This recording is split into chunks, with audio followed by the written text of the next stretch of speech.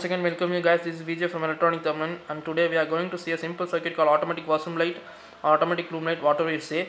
You don't need any controllers for this circuit because I have used only one transistor for operating, which is a normal NPN transistor BC547, and it is a purely continuation from my previous tutorial known as rectifier, which is the first video in my Electronic Terminal page.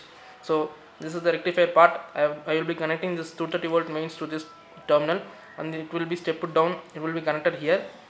This transformer will be stepped down this 230 volt to 12 volt, and this 12 volt will be rectified. And I have used 7805 here, but in my previous tutorial I have used LM317 for voltage regulation in various voltages levels, but here I need only 5 volts, so I have used 7805.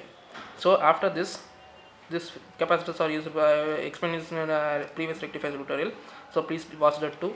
And this is a normal BC547 transistor, which is an NPN transistor, and this is the relay, normal 5 volt relay.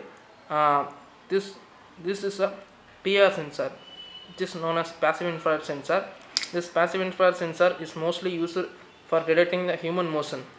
It will not detect the human motion, it will be detecting the IR radiations that is reflecting from the motion of the body. So it is known as passive infrared sensor. It has three terminals, 5 volt, ground and output. It's a digital sensor, so once it detects the signal, it will be giving 1 or high at the output, otherwise it will be giving no.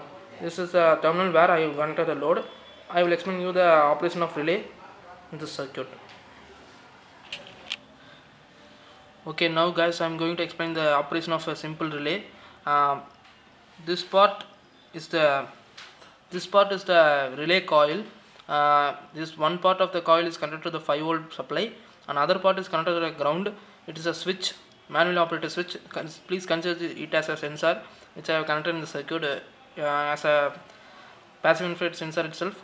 Now it is the normally open part, and this is the normally closed part, and once I press this switch, the coil gets energized, and the normally closed part is relieved, and it connects to the normally open part. So the circuit gets closed and my load gets acting. This is the simple operation of the relay. This is the basic principle behind this project. It's a simple project. I will show you the circuit diagram for your better understanding.